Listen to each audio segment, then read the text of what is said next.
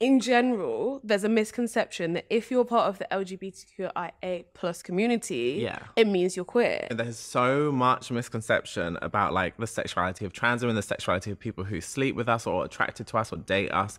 That is such a good point. So much of transphobia is rooted and kind of stems back to kind of this misconception about us being men and men who like us being then gay. Like the best way I can explain it to you, and I think this debunks it all, is that if guys who like trans women are gay, why can't I date a gay guy? Like I would pay to date a gay guy rather than a straight guy. A gay guy has never fancied me. A gay guy has never slept with me. The maths isn't mathsing. So you're telling me that the people who like me are gay, but yet gay guys never like me. It's always straight guys who you call gay who like me. So like, it's like,